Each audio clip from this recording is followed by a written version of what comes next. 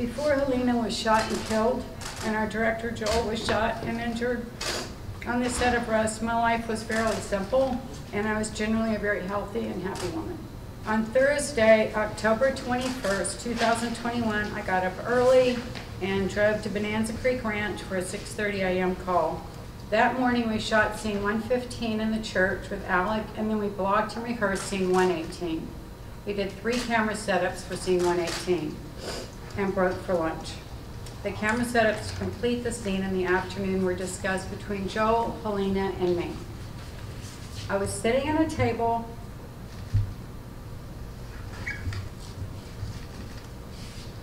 doing my lunch report, and Halyna walked by and flashed her gorgeous smile at me.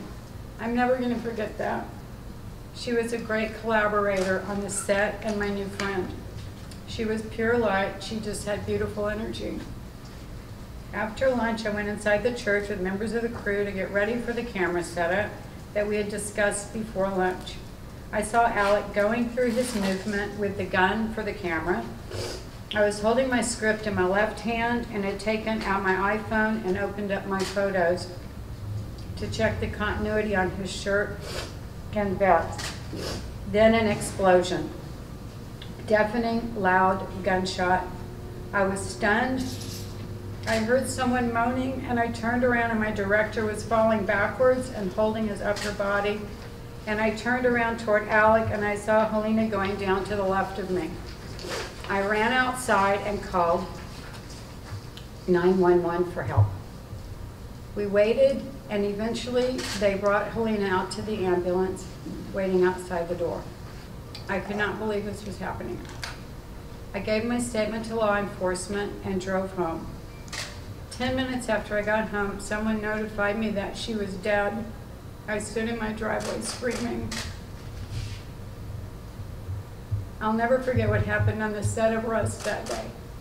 I relived the shooting and the sound of the explosion from the gun over and over again. I'm depressed. I don't feel safe. I feel like at any moment anything could happen to me and to those that I care about that are standing close to me. I don't have a sense of guardrails in my life to keep me safe. I'm frightened of the future. This violent tragedy has taken away the joy in my life. I have also lost a new friend who was an extraordinary and rare person and future collaborator.